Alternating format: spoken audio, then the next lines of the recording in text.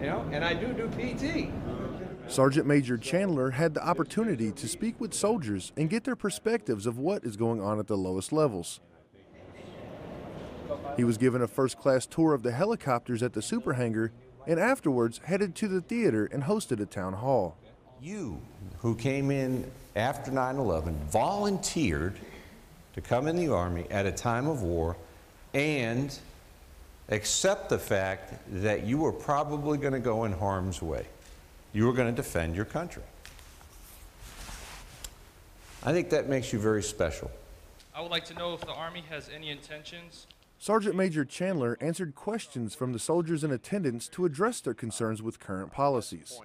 The town hall was concluded with the coin presentation for soldiers that excel at what they do. Awesome.